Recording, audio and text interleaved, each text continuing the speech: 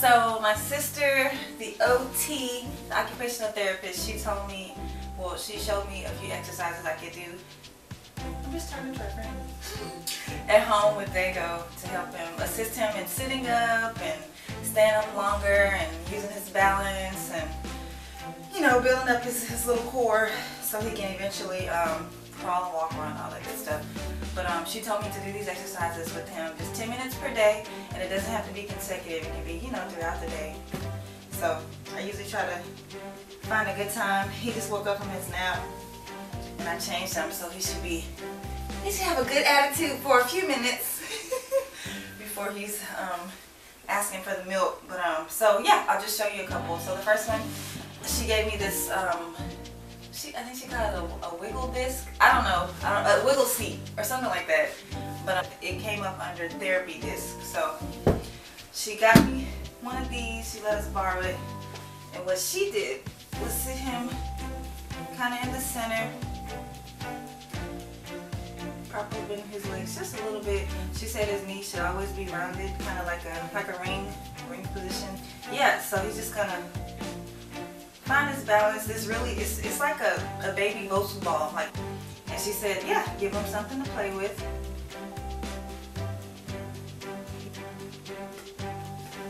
She said making him reach for things really just puts extra emphasis on that core work.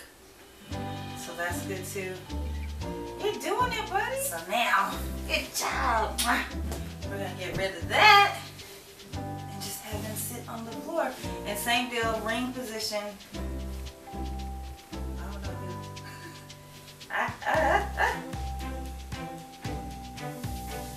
Okay.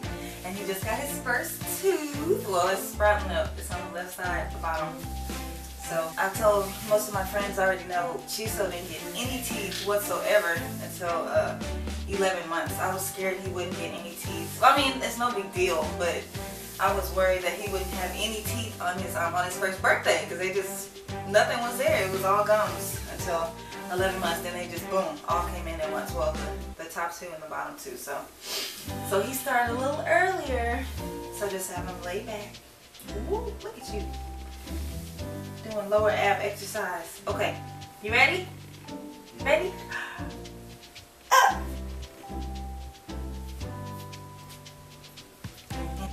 Okay. Up. Oh yeah. Ah. And back down. Softly, softly. And up. Oh yeah.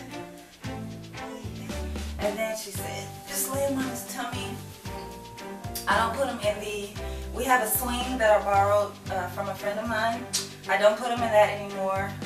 We also have a bouncer. She told me not to put him in that anymore because he just needs to just be down on the floor himself and, you know, figure it out. That's pretty much what she said. That's it. And we do that 10 minutes per day throughout the day. Whenever he's in a good mood.